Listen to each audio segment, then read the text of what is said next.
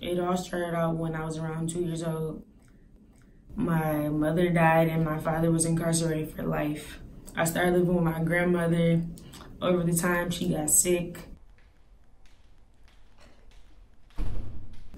Going to school was one part, but like literally having to work every day, like trying to go to school all day and bust out 40 hours a week was terribly hard. Go to work, repeat, don't eat, don't sleep. Sorry, but basically I did sleep. Cass Tech #1, second to none. That's all you hear when you hear Cass Tech. It's a school I always wanted to go to. I had dreams in middle school of going to Cass, and I wasn't able to get in until my senior year, but that just shows how determined I was to get into Cass because nothing stopped me. And that's why I said it's worth a try, and I ended up getting in.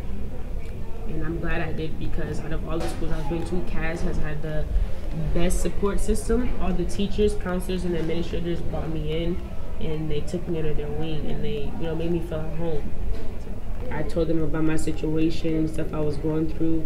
They understood. They gave me as much help as they could, and they led me in the right direction. Enjoy. Do something. I will, definitely. I worked hard enough to receive a full ride scholarship, and a lot of people in high school had their parents to help them out. I didn't have none of that. I had to take myself to my own dentist, doctor's appointments.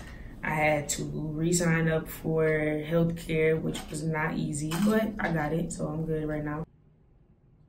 And like my main goal was to get to U of M so I can get rid of all these burdens. Coming here, I don't have to worry about paying rent or worry about how I'm gonna eat every day. Got everything I need here, and that was my future goal, was just to get to U of M. Just for the kids out there like me who grew up without their parents, doesn't mean it's the end of the world. I know having people here to support you is a very valuable resource, but I found a lot of support and help through different organizations and clubs that I've joined over time. And just no matter what you go through, the power of perseverance is key.